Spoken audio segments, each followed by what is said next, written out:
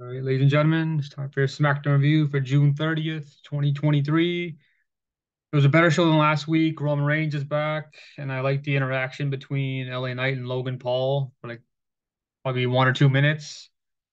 But everything else was just fucking shit. Nothing really. This is pretty much fucking boring, the rest of the show, outside of those two things. So, yeah, that was pretty much it.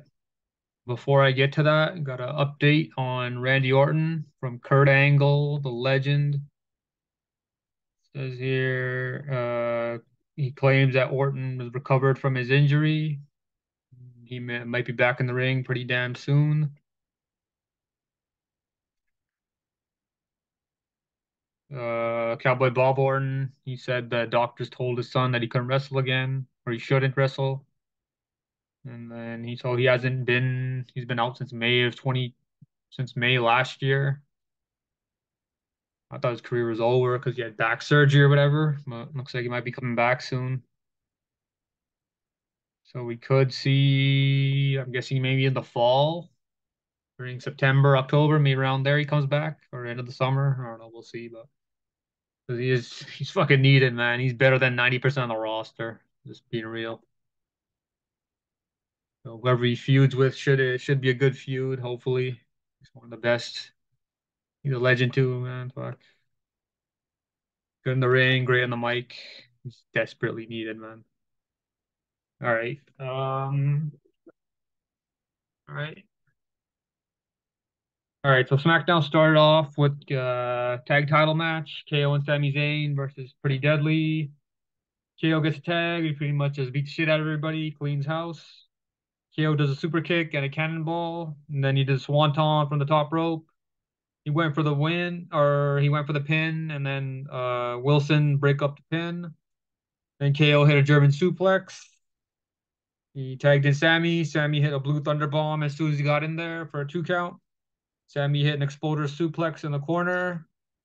KO hit a stunner, and then Sammy hit the Luba kick for the win. So KO and Sami Zayn, they retained the titles. It was pretty obvious because they just won the titles at WrestleMania, so they've had the belt for like 3, 4 months. Hell yeah, they weren't gonna lose, man. They're gonna have a long. They'll probably lose maybe in the fall, I think. At that point, they'll probably have had the belt for tag titles. Talking April, May, June, July. Yeah, probably August or September. 6 months should be a good title reign for them. I don't know who the hell they're gonna feud with now because they just beat Pretty Deadly and they beat the Usos at WrestleMania and then they beat them in the rematch. Maybe the Street Profits or well, those two henchmen with Gunther, or I don't know. There's not a lot of tag teams. They're good. All right. Next up we got this was just a random match. Austin Theory versus Ridge Holland. Theory hit the this was it wasn't even that long of a match. It was like maybe 3, 4 minutes. Theory hit the rolling drop kick for the win.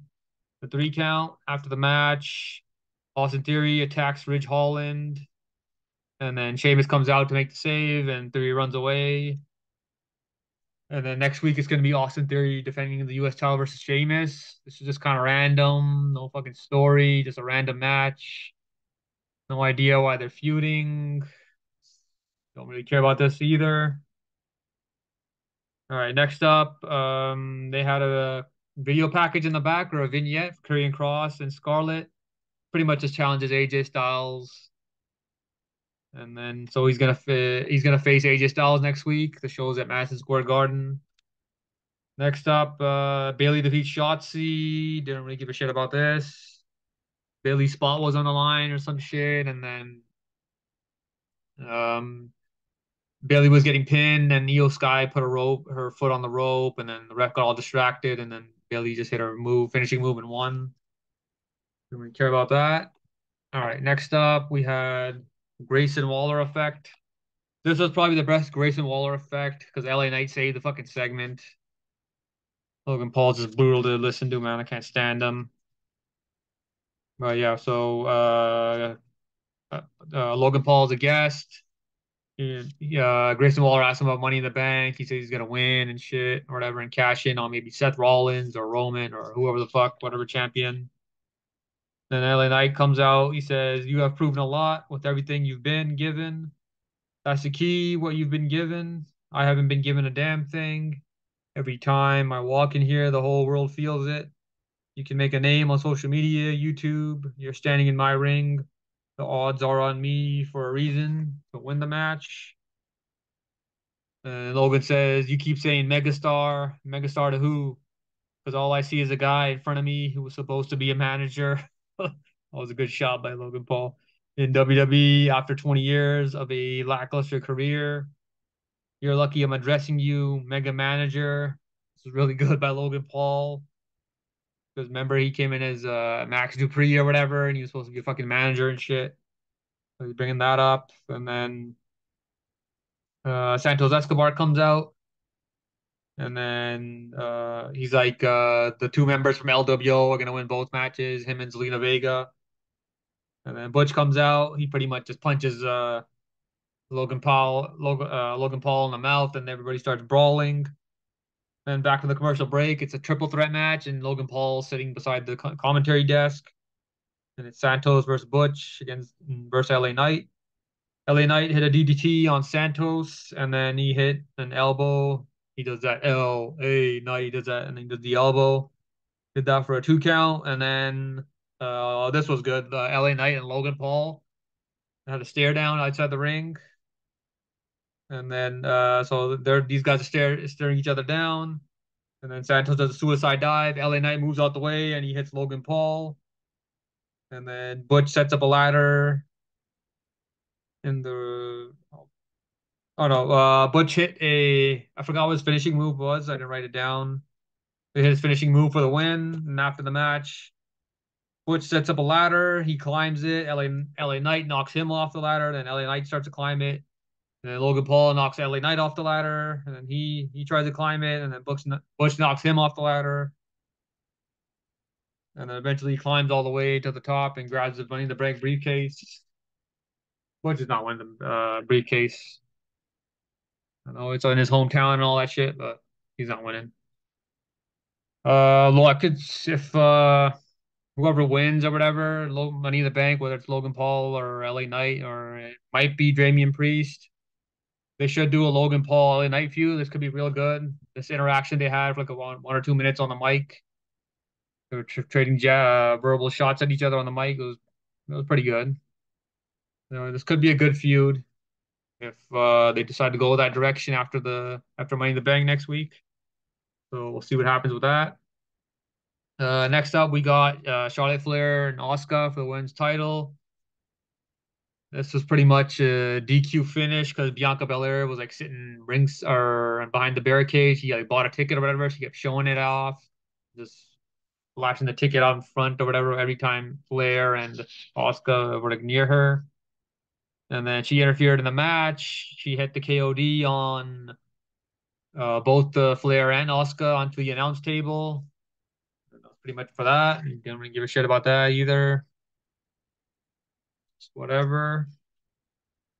Oh shit, got to show that I was doing that. All right. Next up, we got the Bloodline. So the Bloodline comes out. Roman says, "For a long time, for 2 years, I allowed my cousins to say we the ones. Truth is, we ain't the ones. I'm the one, the only one. I'm the best. I'm the greatest of all time. I'm the only one who cares about my cousins. I'm the only one who loves the Usos, giving them opportunity after opportunity, allowed them into the promised land." And then the fans started chanting, "You suck, you suck." And then he got all pissed off. He's like, I'll tell you the one who sucks, the family who betrays you. That's who sucks.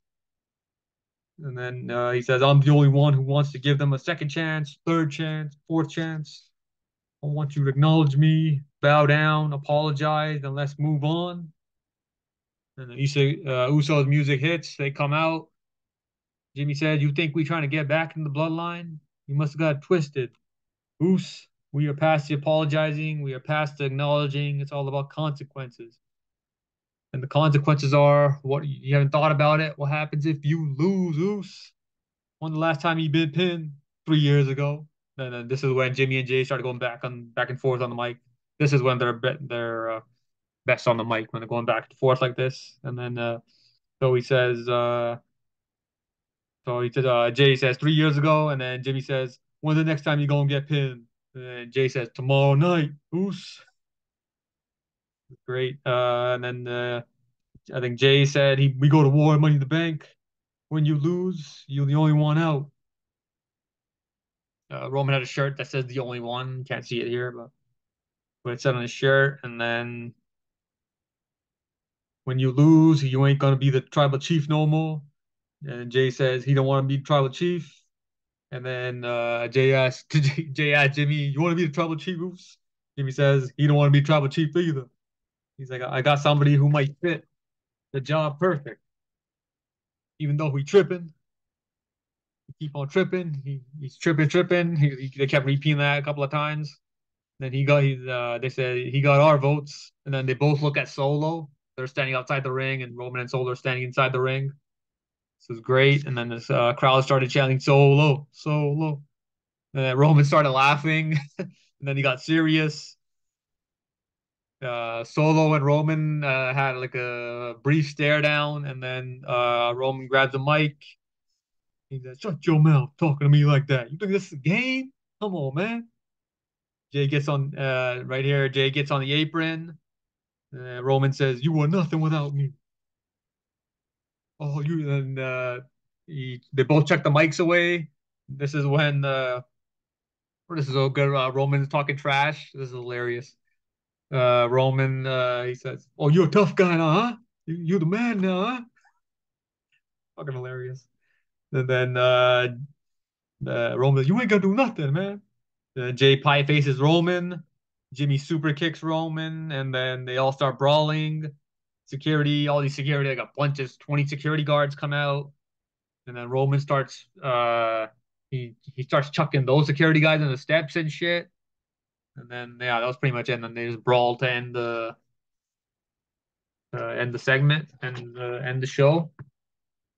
So yeah, it's a great another great bloodline segment. They're teasing Solo as his next tribal chief. So after after Roman and Solo are done with the Usos, whenever this is over, I think it could continue after Money in the Bank. Maybe a fatal four way, or Roman's gonna defend the title against Jay or Jimmy, or they could do a triple threat match with the Roman and the Usos at SummerSlam. And then it's gonna be interesting to see how Solo, because when they're done with the Usos, how Solo's gonna break away from them. So he could be the next tribal chief if they're saying what's true, but I doubt it. Because he just got to the main roster and they're gonna make him like a top guy right away. But yeah, so we'll see what happens. It should be the best match tomorrow at Money in the Bank. And then maybe the guys ladder match to steal the show. We'll see what happens. Or maybe a sleeper match to steal the show is probably Gunther versus Riddle. We'll see what happens there. So yeah, that was pretty much it for SmackDown. See ya.